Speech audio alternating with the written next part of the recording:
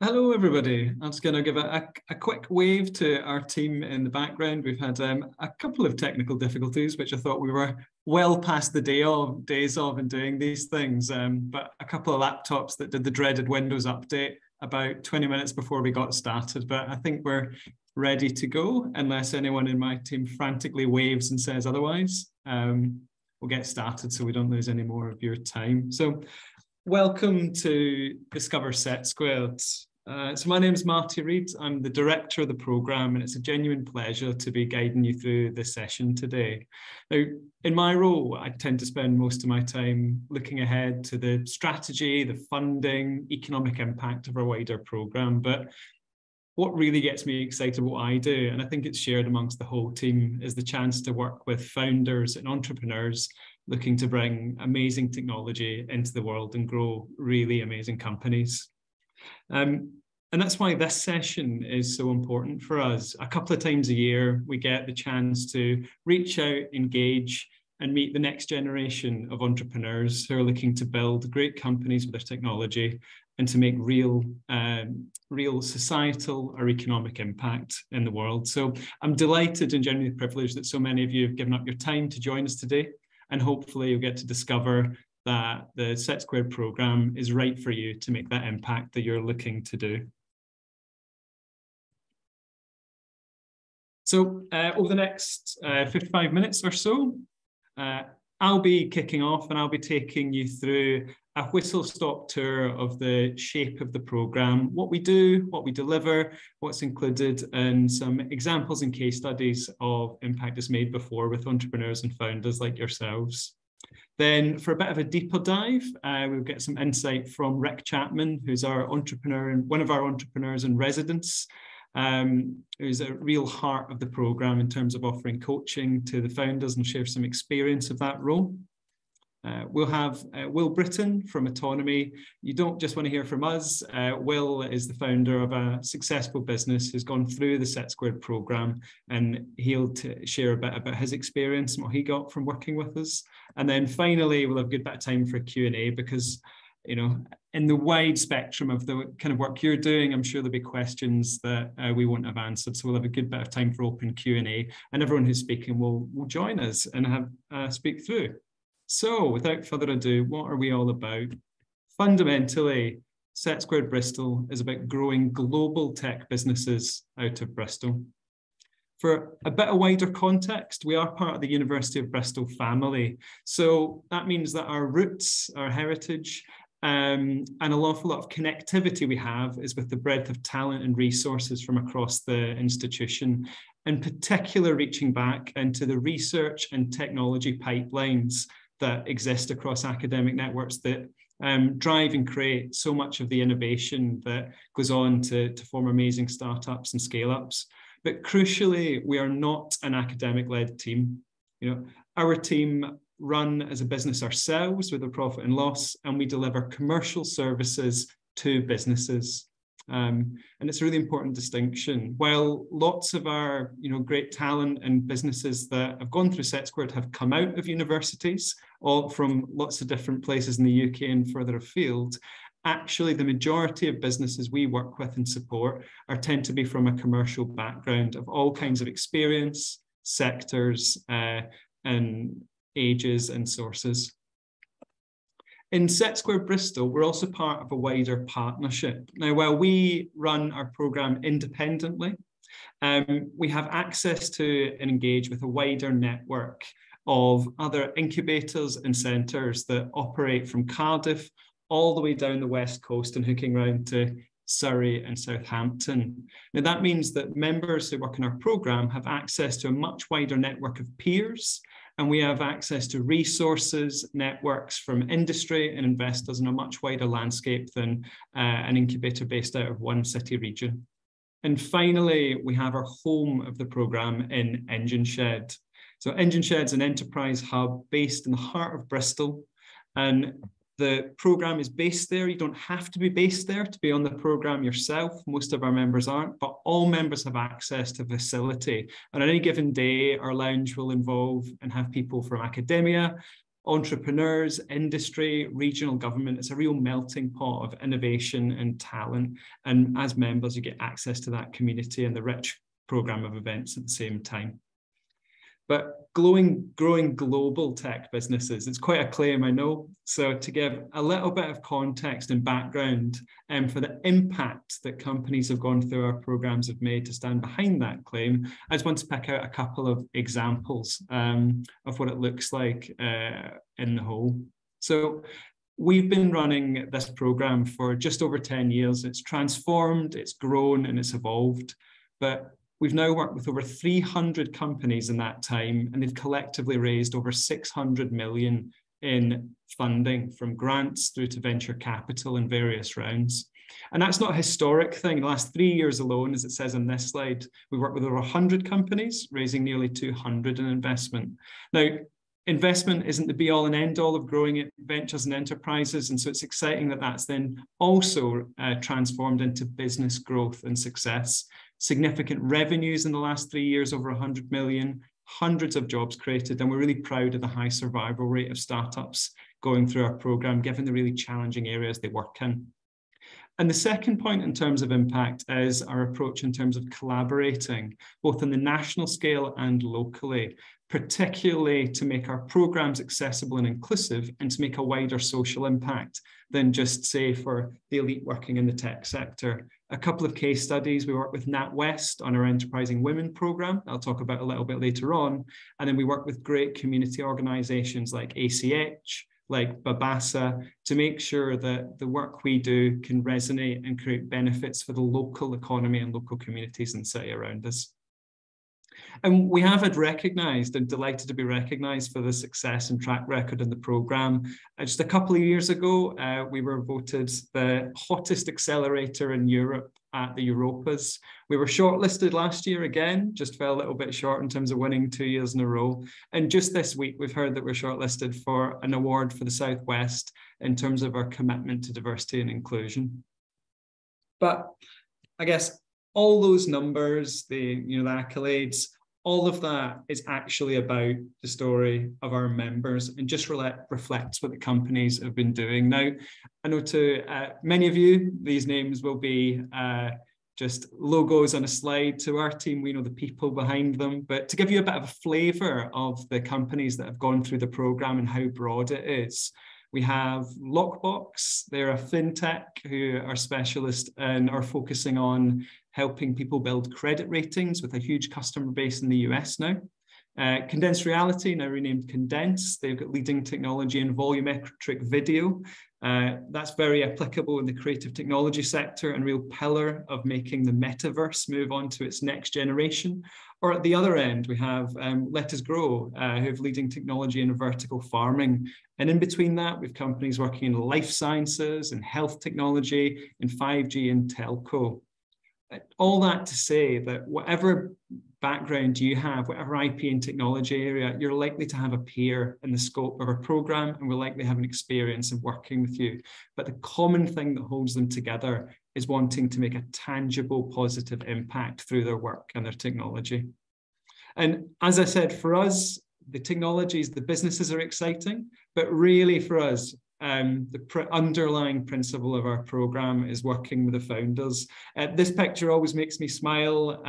This is Joyanne. She leads a company called Include, who won the Tech Expo pitching competition that we ran earlier in the year, our big annual showcase for a few hundred people in the centre of Bristol. And it's those little stories and those moments that really matter to us, because we do think our program is a bit different, and ultimately we're here to help founders succeed, underlying all of the numbers and everything else. And how we do that and why our program's a little bit different has three main principles. Firstly, the program itself is actually bespoke. So unlike a an accelerator program where you're almost expected to come in on day one looking a bit like one thing and pop out in 12 weeks time looking something different. I think our experience over the last decade is that you're all different. You've all got different levels of experience. You've come from industry, you might have come from research, you might have no business experience at all. So how could one size fit all? So our program, and I'll explain how we manage this next, is actually designed to give you all a bespoke experience that fills the gaps that you need worked on at any point in time. And the duration is flexible as a result. We actually have companies staying with us for an average of a couple of years, leaning in and out of the program when they need it most. Secondly, an underlying principle is that it's accessible, and not just in the spectrum of different technologies and backgrounds that I mentioned, but a core principle is that it's accessible and inclusive to anyone, irrespective of their background. We've worked really, really hard over quite a number of years to make improvements in this area, from a point when our program was representative of the wider tech sector, i.e. pretty terrible in terms of representation of different people. And a couple of case studies of that are, we worked with a number of external partners to carry out research on the barriers to individuals from different backgrounds getting access to and being successful in incubation acceleration programs like ours.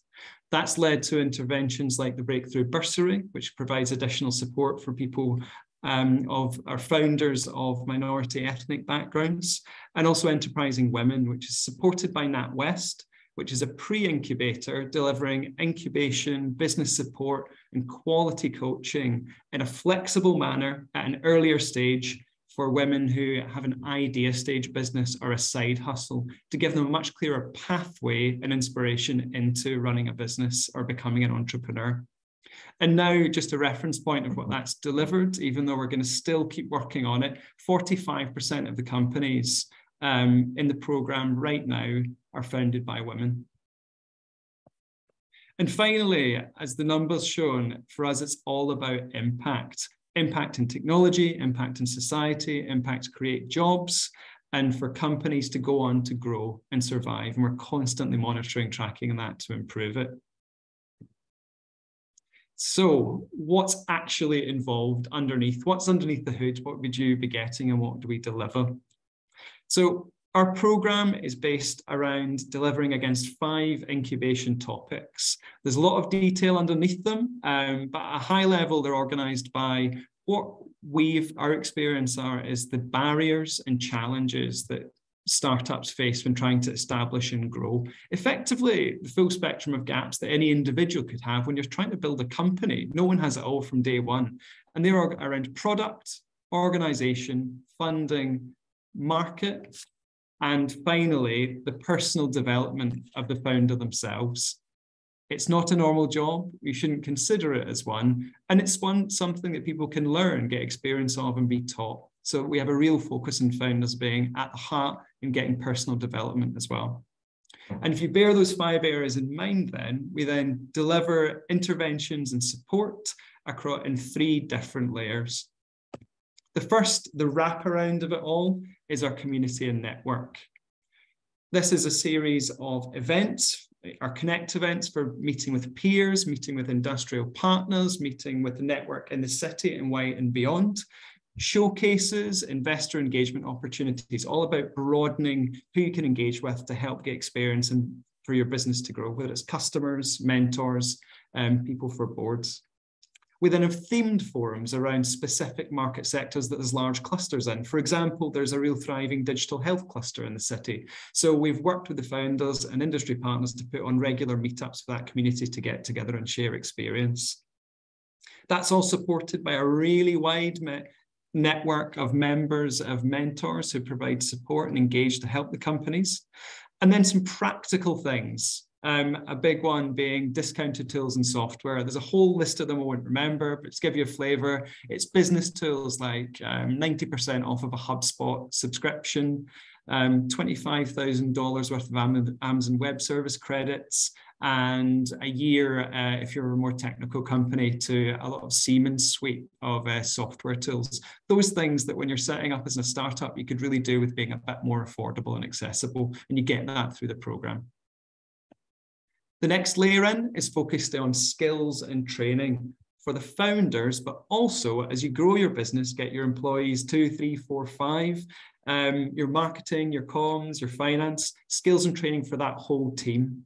Again, based around product, market, funding, organization, and founder. Now, there's 50 through the year, and not everyone needs all of them at one time. So they're available for you to book onto for free when you need them at your stage in development. And also when you have the capacity to do so. You know, if you're doing a big pitch with a client one week, you might not need a comms workshop to be going on. So you can dip in and use them, and our team will guide you to them when you need them most. So you can tap into them in a way that suits you. And finally, the heart of the program, our coaching, which we think really sets us apart from most incubation or acceleration programs out there. The heart of this are the entrepreneurs in residence that you'll hear from Rick a little bit later on what that role entails and everything involved in it. Close mentors that we will match with your founding team, usually from a startup that's gone through a similar journey to you before or from a relevant industry. Then on the technical advice areas, we have 15 organizations that offer advisors in residence.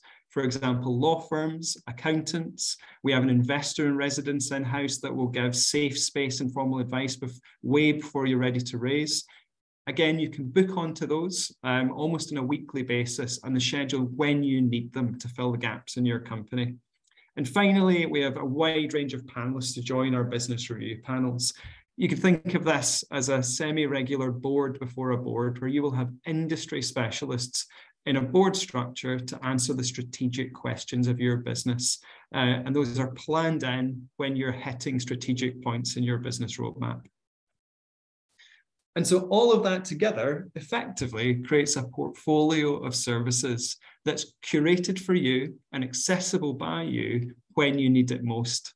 And so it's by having all of that breadth and depth, but scheduled and worked to you individually as you need it, guided by your entrepreneur in residence, that allows us to do such a rich and bespoke program.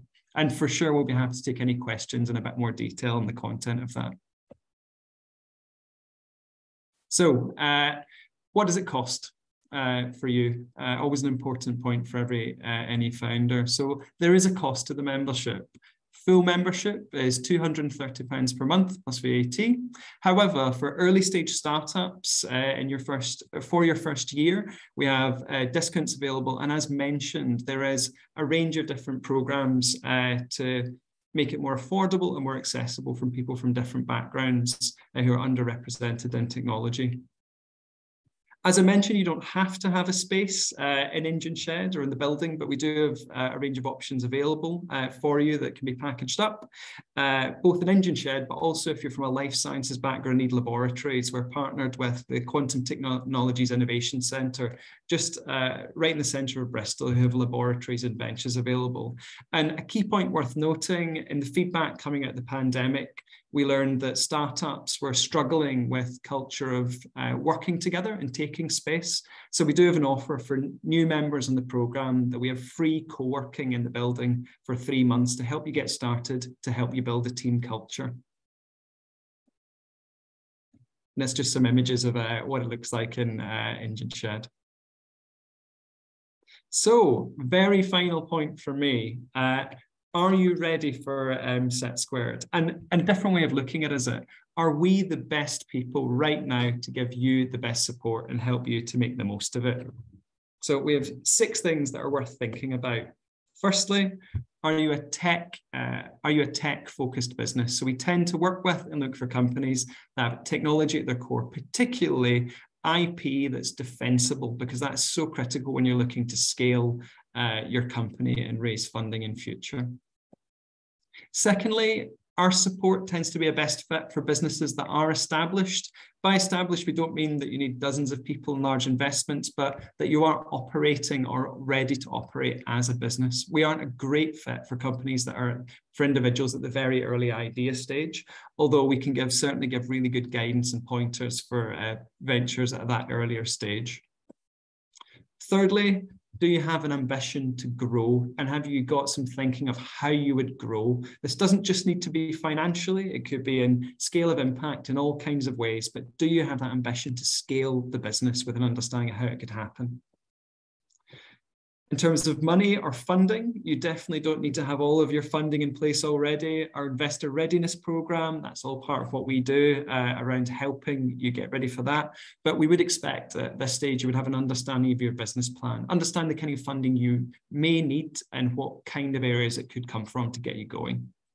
And finally, on the softer side, more about you. As a founder, we do tend to look for people that don't think they know it all. That may seem silly to say, but we're going to give the best help and support for you if you're up for learning, engaging, not just from us, but from your peers, from industry specialists on how to shape and grow your venture. And finally, we really are looking for businesses that want to find a home, want to be part of a community, and will be up for engaging and supporting their peers in the same way that we get support themselves. And that's a lovely segue. That is our friendly, smiley team, where I think most of the people are on this call in the background and supporting in different ways, but really we're here to help. And as I said, our underlying principle is to help founders succeed. And on that point, that's a natural segue that I'm going to hand over to our entrepreneur in residence, Rick, who's going to give a bit more of a deep insight into their role at the heart of the programme. Thanks, Marty. I apologise in advance. I'm working off an iPad, so my head is at a very strange angle. Hopefully that won't distract people too much. So as Marty said, I'm one of 4 entrepreneurs in residence here at SETsquared Bristol, and I just want to talk a little bit about what the role of an EIR is. Effectively, we have all been where the founders of the businesses in SETsquared are. So my personal history, I've been through 4 startups, 2 hardware, 2 software startups. And I've now moved more into a portfolio career, if you like. I started working at SETsquared 10 years ago. It's a part-time role, and that's very important. You don't need old advice that's 10 years out of date from me. I'm still working out there. I chair a couple of companies, I work with other startups in non-exec roles, etc. And that's true of all of the EIRs. We've been there, we've earned the battle scars, we've experienced the challenges that you are going to face on your journey. But the key is that the world changes. The markets change, technology changes, there are always new entrants, new competitions, new macroeconomic challenges, new pandemics, dare I say. So the specifics of the challenge that you will face will be different. They will depend upon your tech, your customers, what is happening in the world in 2023 and 2024. So although I've maybe coached over 100 companies, the generic problems are very similar. How do I find my first customers? The specifics of your circumstance mean that the advice I give has to be bespoke. That's what makes me really interested in doing this role. And it's that combination of the generic and the specific that is the bespoke element of the support that you will receive. Now, as an EIR, there are 2 things I have to achieve. I have to help your business grow, but I also have to help the founder grow or the founding team grow, and preferably at about the same rate, because you will need to learn new skills. You will have new challenges personally, new things that you've not done before that your business now needs you to be able to do. So we focus as much on growing the business as on growing the founders. And sometimes that might mean hiring new people, expanding your team, maybe changing your own personal role within the company, moving up to board level, which might be a new experience, or suddenly becoming the chief technical officer or stepping up to CEO if you were just a co-founder. So there's always these challenges and these changes that we will help you through. How do we do that? We have a number of tools, techniques, and our own experience, of course. But fundamentally, what we're looking to do is build a trusted relationship with you. We will be the person that you can come to and talk about anything. Sometimes I describe myself as your harshest critic. So if you are looking at raising investment, for example, you're going to have the experience of going to investors and being cross-examined, and sometimes quite harshly. Well, before you get to that stage, I will cross-examine you. I'll prepare you for all of the questions you can anticipate and then help you to prepare the answers. And that's crucially part of the support.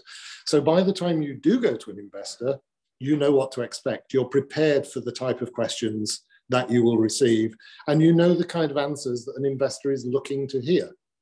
So that can only work if we really have a trusted relationship between us. I will ask challenging questions.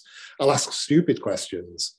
But the process that we use, I describe as diagnosis, challenge, and support.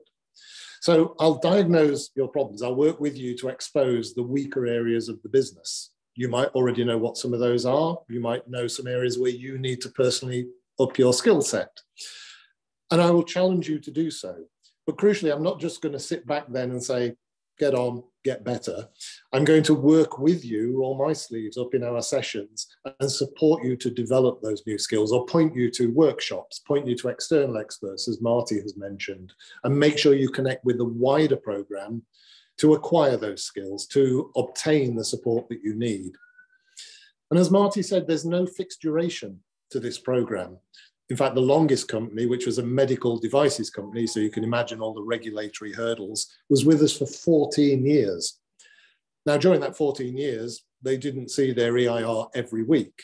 There's a natural ebb and flow to the support requirements. So when you need a lot of support, you can talk to us frequently. If you don't need very much support at the moment, we will leave you to get on with growing the company. It really depends upon where you are in your journey. So we're here for the long haul, and the pace changes. The nature of our interactions will change. I've mentioned sometimes I will be challenging. Sometimes the meeting may be a tough meeting because you need to be held to account. I'll act almost as a policeman. Maybe I'll set you homework and check that it's being done because I anticipate you're going to have that challenge in the marketplace, and I want you to be ready before the challenge actually hits. Sometimes it might be a relatively soft session. It's talking about personal growth. Sometimes it might be a therapy session. And whilst I would never claim to be a qualified therapist, sometimes founders just need somebody to talk to. And as I say, it's about being a trusted friend, about being able to confront any challenge that you have in growing yourself or your company.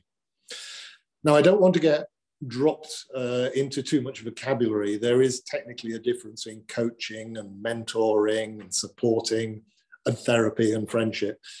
The fact is, as EIR, we're probably your primary contact with the program. And in different meetings, I'll be some or all of those things, and I'll wear different hats as required. And sometimes you will ask me, can we have a mentoring session? Can we have a more hands-on coaching session? Can I just have an hour to chat? Because I'm feeling a bit of stress at the moment. So all of those areas are covered by the role. As your company grows, you go through fairly defined transitions. The first thing is establishing product market fit. You know where your customers are you sure you're building what they want, etc. But then there'll be a phase of team growth, making sure your financial plan is solid and you know how much investment you need and where the sources of funding can be. Is that equity investment? Is that grant, etc.? Are you ready for growth? Is your intellectual property defensible? And IP is a very broad topic, from patentable science to your copyright and your trademark. Do you have freedom to operate?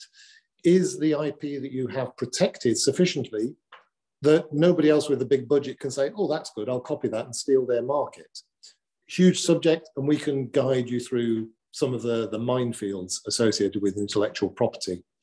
But it might also be a very specific skill. You're about to negotiate your first big contract. You're about to deal with a Japanese customer for the first time. And someone within our network, it might be me, it might be one of my colleagues or one of our mentors, will have some direct experience that you can tap into and learn from. So we are part of that wider connectivity. I sometimes describe myself as a GP. Like a GP, you can turn up, you can have a 1-hour session, and you can talk about any business-related ailment. Because of my training, because of my experience and background, I'll probably be able to help you. I'll diagnose, try and work out what it is and what we can do about it. But I am supported in my role by the specialists, by the lawyer in residence, the accountant in residence, the journalist in residence, the marketing expert in residence, the chief technical officer in residence. We have all of these expertise within the program, and of course the wider ecosystem. There are a lot of companies that we deal with on specific topics. So if the GP can't help you, the GP refers you to the specialist. And then we will make sure, rather than just say you need to go see the lawyer, these are the questions you might want to ask the lawyer. This is how you might run that session with the lawyer to make sure you're getting the best value out of that time that you have available within the program. So that wider network makes me more effective in my role. As I said, I've been through a number of startups myself, so I've got a certain amount of experience. And the thing that I'll leave on is the best experience I've ever garnered is when things have not gone well. I was very fortunate that through my startup experience, I had a small mentorship network. I had 2 or 3 people I could lean on who'd been there a couple of years ahead or a company ahead of me. And they were able to pick me up when I was down. They were able to advise me. They were able to help me when it was good, that I wasn't running too fast and forgetting things that needed to be put in place. Marty mentioned that the coaching, the whole support network that we have within SETsquared is a key differentiator. I still firmly believe that. For the companies that have been through, this is a key part of what we can offer that is different to a quick accelerator, to a quick incubation sprint program, for example. We have 4 EIRs. We all have different experience. You'll be allocated to one of us for simple capacity management, but it might well be that we cross-refer. A bit like if you're seeing a GP, maybe your GP's on holiday and you need to see the locum. So we will also help each other out. Our experiences are different, and you have access to all of that. That's a very quick overview of my definition, I guess, of my job. And the beautiful thing is it changes almost every day. I'm in Engine Shed. It changes on a weekly basis. Last Friday, the Chancellor announced new rules around SEIS investment, and I'm having to learn new rules. That's great for me. But it's also great for you. It keeps me fresh, keeps the advice I give companies fresh, and those challenges, that learning becomes part of the community and everyone benefits from it. Right, I know we've been having a few questions come in on the chat. We will be having a Q&A session at the end, and we will pick some of those questions up. It's quite hard for me to kind of read and think and talk at the same time. But we will pick those questions up in the Q&A at the end until time runs out. What I'd like to do now, however, is invite you to someone who's been the other side of the fence. Somebody I first met, I think, from my notes back in May 2016. Will is the CEO of AutonoMe and has been through this program as a founder. I haven't caught up with Will myself for about a year now, so I'm intrigued to find out where his journey has taken him. Mm-hmm. Will, over to you. Hello. Can everyone hear me? Yeah. Yeah. Cool. Okay. So yeah, I guess for SETsquared. So I'm a sole founder. So before I kind of founded AutonoMe, I was previously kind of a teacher for people with learning disabilities.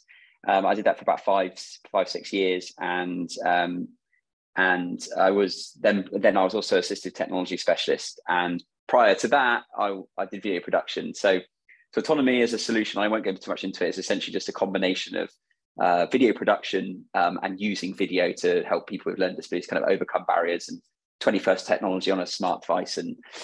And so in essence, what we do is we have an application. We provide video content through that application that helps the person with a learning disability overcome whatever their barriers are in life at that time. And those barriers could be in the home around cooking, cleaning. It could be in employment around getting a job, understanding a CV, reading their pay slip and all that kind of stuff. So when I started at SETsquared, so I my background has always kind of been in the public sector and obviously video production. So I wasn't, this is definitely my first startup. And I was essentially doing AutonoMe, or kind of building the kind of MVP for AutonoMe. And I was part-time teaching, part-time AutonoMe. And I actually, fortunately, saw in a footer of another company in our space that they were part of like SETsquared Exeter. And I clicked on the link, and then I noticed that there was help in Bristol, basically. So I kind of submitted through that. I'd already kind of gone to get some help through North Somerset, which is kind of where I was, but the help wasn't what I was looking for. It was, the North Somerset landscape is less kind of scalable tech kind of thing. And I was looking for something much different. So I kind of submitted that, and I met both Rick at the time and Grev. So Grev was, I've now retired, but another EIR similar to Rick. And I kind of sat down with them, and I was talking about the innovation and kind of my vision and what I want to do with it. And that was a really interesting meeting. I was very fortunate enough. Both of them said, you can join the program and we can help you. And for me, it's probably one of the best decisions that I've made as a founder. I essentially went into kind of what I had was, I knew how to create a product for people with learning disabilities. What a good service looks like. I didn't know anything about how to turn that into a business. So I actually had paying customers, but I didn't have a business plan. I didn't have a marketing strategy. I didn't even know what a board was. I had the company at the time was one share, and that was me. And so I got loads of really good support around how to create a marketing plan, how to build a board, how to understand your value, your USP in the market, where to position yourselves, where I want to be now, where I want to be later.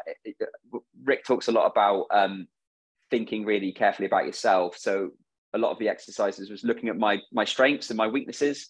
So kind of, I was very happy, probably through my teaching background, standing in a kind of a room full of people and doing kind of an elevatory pitch. What I was awful at was doing an Innovate UK application and going into spreadsheets and details and accountancy stuff. That's never excited me. So that one of our first hires was someone in the industry that I knew, and she loves stuff like that. She couldn't think of anything worse than standing in front of a room and pitching, but she loves kind of the stuff I don't love. So it's really kind of like that yin and yang, kind of trying to recruit accordingly. But yeah, so I mean, through SETsquared, I just became more clearer on how to get the business to where I wanted to, the trajectory of how to do that, that I'd actually need to raise some finance to get there, how to grow the team, and really benefit from the mentoring sessions, probably quite a lot more than I thought, because being a sole founder is actually quite lonely in hindsight. I don't really have a co-founder to kind of cry on, and I'm not really going to burden my wife with a lot of the challenges that come up. So I really do actually like talking in just kind of networking circles to other people with similar challenges. And I kind of, I guess where we are now as an organization, I've been fortunate enough to raise about £1 million over 3 rounds. We actually met our first investors through an event that was hosted by SETsquared Bristol. Yes, we raised some investment there. We've recently had some social impact funds invest in us. We've got 2 programs. We've got the technology that's on the market. We've got paying customers, got a team of 12 or 13 people now. We're recruiting 2 more at the moment. And we've got about 400-500 people across the country that use AutonoMe. Got a much clearer idea of our vision, clear idea of how to communicate that to the team, and it's just kind of like how getting there, and we're kind of going into that phase now of more scale up challenges than kind of startup challenges. So it's stuff like processes and structures and all that kind of lovely fun stuff that, to be honest, is interesting, but I know there's other people, and like Rick alluded to in his talk, is being hyper aware of probably when it's time for you to take a different role or step back, or maybe this is not the bit that you find most fun. So I mean, I'm really enjoying it at the moment, but it's constantly kind of reflecting on that a bit. Is what's the best interest of the company? Is there someone else better than me that could potentially do this role? There is probably, and when is the best time to hire them? When can we afford it? And all that kind of stuff. And where do I sit?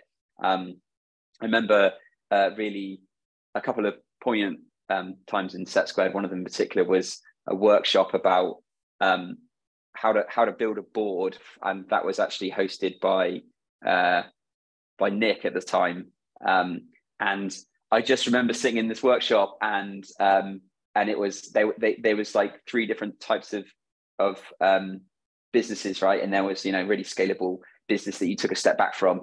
There was like a lifestyle business and this other style business. And I just remember thinking, there was like in that workshop, there was a big realization that I've always wanted to create something really good for like the kind of industry that I worked in and was really kind of passionate about. But it needed to be like not me. It needed to be self-sustaining. It needed to be this big thing that was kind of nationwide that people could rely on. And it definitely wasn't a lifestyle business for me. It was like to get to the vision, it made me realize that I actually need to raise investment. I actually need to get a load of people in. And it's like that really early kind of realization that made me kind of think, how do I structure doing that in an actual way, that like a strategy I can roughly follow.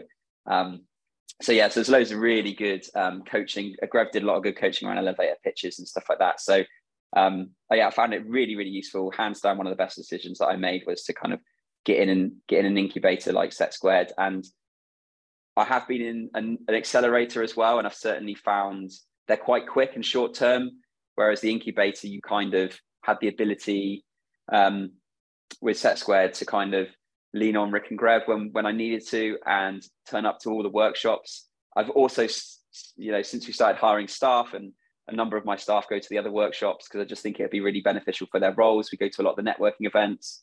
I find it really useful. I'm happy to answer any questions. But yeah. Cool, thanks. Well, really appreciate you taking the time to share insights with everyone. I think now we're going to go to a Q&A. So as if by magic, a few more heads should appear beside us on the screen. Also introducing our fantastic program manager, Kimberly Brooke, who actually makes an awful lot of the program work and is going to help run us through this Q&A session as well. Thanks for the introduction, Marty. Hi, everybody. Please do add in your Q&A into the chat box. I see there's quite a few questions already, so we'll just dive straight in, if that's okay. The first question is for Rick, which is about how do you define the successes that you've had in your previous businesses? Oh, great question. I'm hesitant because the first answer a lot of people either want is, you know, how much money did you make? What were the takeaways? I think there's 2 things that I'll say. It's probably a humble brag. I don't need to work. I work because I love it and because I want to give back to the community. And that's been the situation since an early startup that I did. But startups are addictive. It's the most fun I've ever had in my career. I started off with 12 years in the corporate world, and whilst that was great and it paid for business class flights and all that kind of thing, it also made me very fat. The startups are where I have found joy. So the success that I've had, I actually define by having, since 2001, I've defined my whole career by working in and with startups. And that's not going to change until I retire, if I retire. The real success is, do you enjoy your life? And I love it. Brilliant, thank you. I'm going to jump down a couple of questions to one, which is about how do we kind of expect founders to commit to the programme? Is it full-time? Is it part-time? And how do we find a balance between needing to give them the time to earn money alongside starting their business? So I'm firstly going to ask Marty if you can just fill in on that one. But then I thought it'd be great if Will can jump in and talk about his kind of starting and how he started in the business. So Marty, you first, please. Sure, I think I didn't see who asked the question, but I think you've hit a real, an amazing challenge right on the head in terms of an issue that a lot of founders face. I think unless you're fortunate enough, and some are, to have some pile of cash behind you already, it is a tricky balance, particularly in the early stages.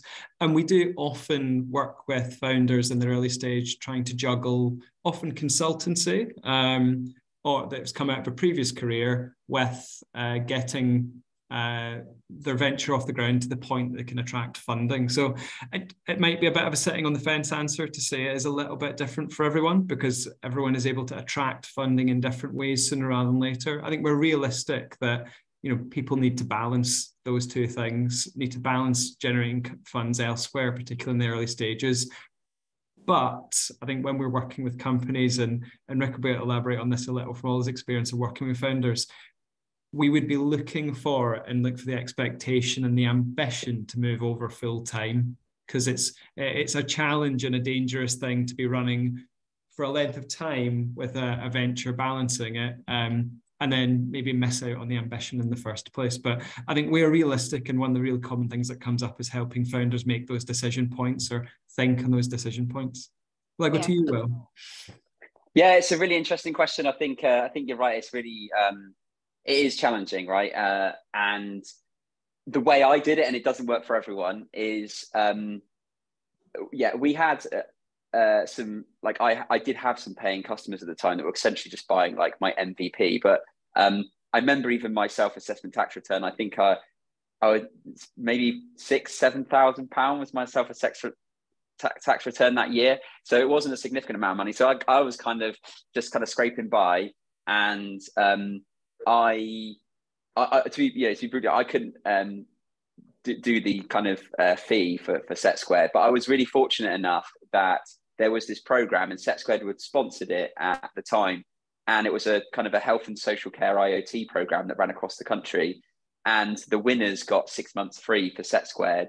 And I'd just been for my interview with Rick and Graham, and coincidentally I'd been on this program, and I was very lucky. I won the Southwest one, and I got the 6 months for free. So basically, the way I saw it was like, I've only got 6 months before I'm going to start getting invoices that I can't pay from this like incubator. And I'm just going to attend everything, because I don't know anything. I really came in as a blank slate. And it was very much like, I went to about 3 workshops a week as they would come up. So I was like in the engine shed all the time. And I was very fortunate, by the time actually that 6 months was up, I'd actually got a bit more business through the business. So I was able to actually continue to pay my membership.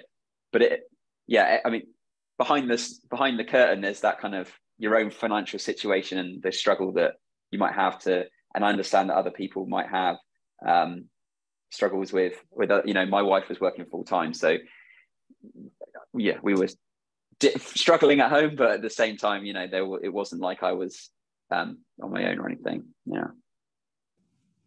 I think that leads on to a question that I'd pre-prepared, which was about how companies might fund themselves during the early stage of the business and what might be available to them. Rick, would you be able to elaborate on that?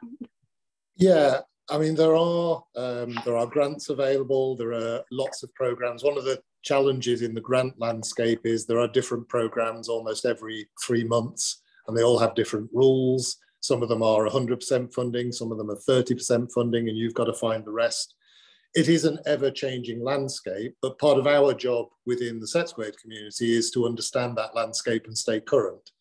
So if companies come in and they say we have a funding challenge, we can hopefully point them to several sources of funding. Now, there's no guarantee they will win that. Will mentioned one of the first things that he sought advice on was helping him in bid writing to have a better chance of winning those funds. And a lot of those funds are oversubscribed, 3 or 4 times the number of companies that can actually be backed. Yeah. But with our support, hopefully you'll be maybe not in the top quarter, in the top half, and you've still got to add your own expertise to win those grants. But just finding those grants is tough. There are some great facilities like the West of England Growth Hub, which I recommend everyone looks at. But all of these directories of grants have to stay up to date. And a lot of that we learn through networking. And SETsquared's fortunate in the engine shed to be at the hub of one of the strongest networks in the UK, actually. So we do tend to hear about these programs. I wouldn't recommend this, but I was certainly like getting a credit card and just slowly buying home food shopping. And then once that credit card was maxed out, I get another credit card and do the same thing.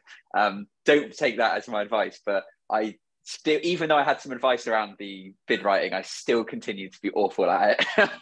We only started winning bids when I started recruiting people that actually knew what they're doing.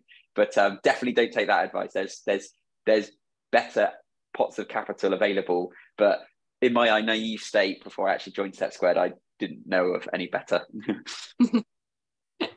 Well, thanks. Yeah, so just following on from that as well. So there's a great question about kind of our focus on inclusive entrepreneurship. I'm going to lead that into Marty and about the kind of how we manage that, and also the potentially talking about some of the kind of support that might be available financially for people as well.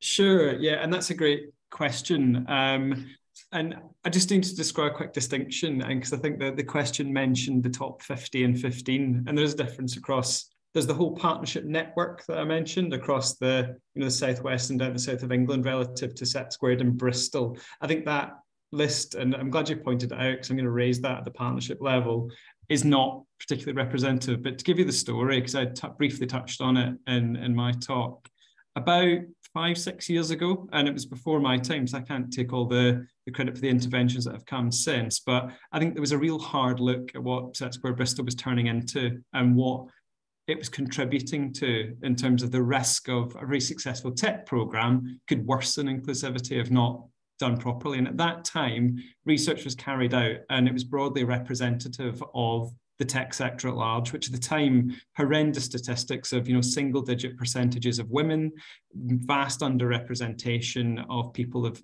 all kinds of different ethnic backgrounds. So since then, year on year, there has been extensive research into the barriers and why there wasn't pipeline of people from different minority ethnic backgrounds, particularly also in gender, into the program. So the two main programs that resulted out of that. One, the Breakthrough Bursary. So this is funded by our alumni, which gives a significant discount for the first year of membership of the programme for people from minority ethnic backgrounds. We built on that, and we're now looking at putting funding into supporting and engaging those members once they join the programme to check there's not more barriers. And we also roll that out and attract people to that by working with regional community organisations. So we learned also that we can't just shout about the programme and say it's inclusive now. We work with organisations like the Black Southwest Network in this part of the country, Ashley Community Housing and Babasa, to make sure we understand and engage with local communities where diverse founders can come from.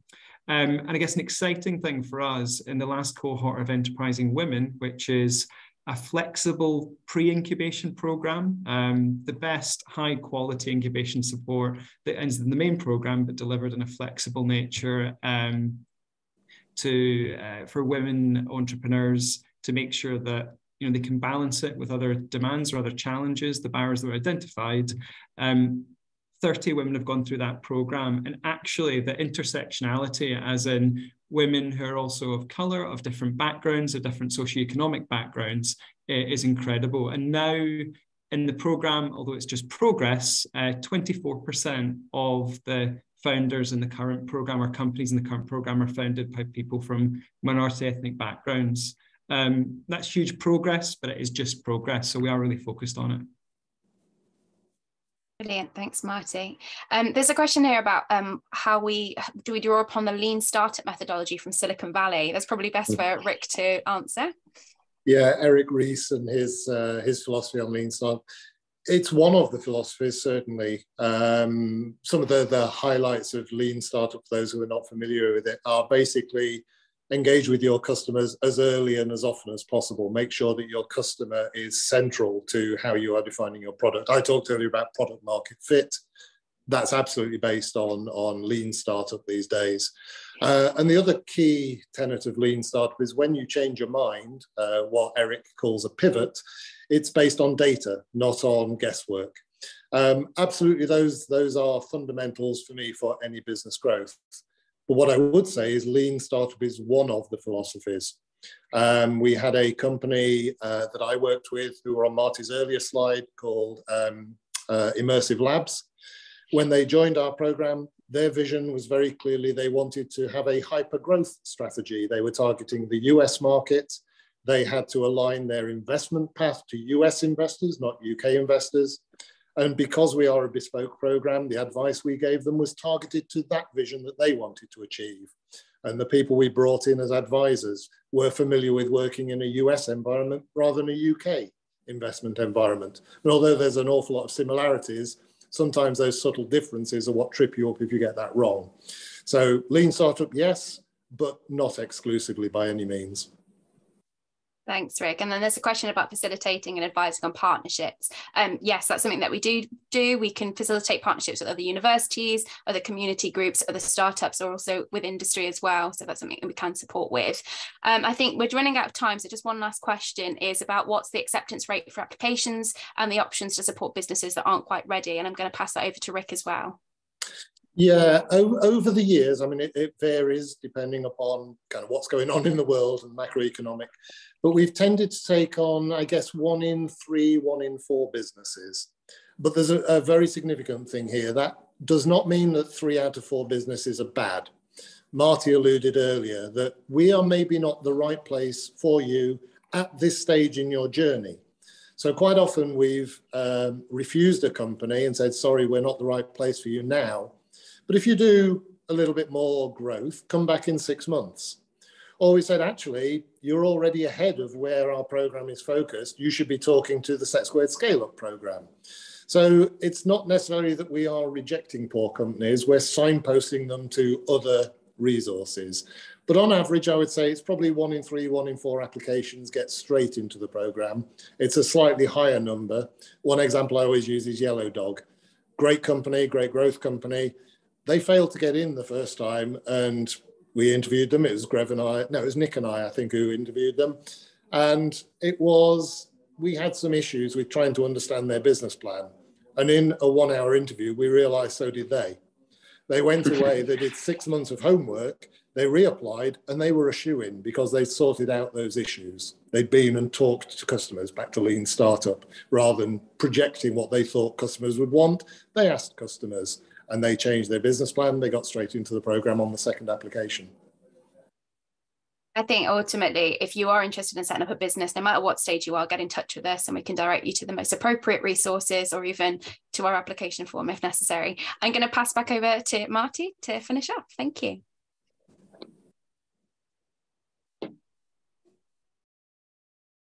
Oh, thanks, everyone. That's a beautiful segue as well to highlight a couple of things we've mentioned. Firstly, really to re-emphasize what Kim just said. If you're not sure, if you'd like to know more, please do get in touch. I think there's a couple of questions about connecting on LinkedIn. Please do so. Me personally, if I'm a little bit slow to get back, I apologize, I will try, but sometimes I'm a bit swamped on there, given the nature of what we do with so many companies. But just do get in touch, ask and clarify. But one very near-term opportunity, if you aren't sure, if you think you've got an idea, you're not quite sure if you're ready yet, we have an event next month called Idea to Pitch happening in Bristol. Please do apply to attend. It's part of the Bristol Tech Festival in this occasion, but we run it in a range of locations across Bristol pretty regularly. Idea to Pitch, where you can hone your ideas as part of a group, develop and practice your elevator pitch. And secondly, I mentioned the Breakthrough Bursary. So this is specifically designed to try and break down barriers for founders from minority ethnic background. Successful applicants, it covers 75% of their startup membership covered for 12 months, and they're still eligible for getting 3 months of free desk space in Engine Shed here and get to join and be part of the community. Applications are open right now for that. You can find all the details on our website. So please have a look and apply. And if you're not sure if this is you and you're eligible, again, just ask. This is all about us just being transparent and open and helping you find the support that you need. So finally, if you're interested, you think it ticks the boxes, please apply. Our team are so used to having applications at all different stages of readiness, fielding questions. And as we've emphasized, the startup world is so interconnected that if we aren't quite the right place, then we'll make sure we try and connect you and find what is the right thing for you at this point in time. So with that, just thank you all for taking your time out to engage with it, listen to it, and I hope this has been useful. Please follow up, and thanks again to our whole team and Will for supporting the session, and hopefully hear from many of you soon.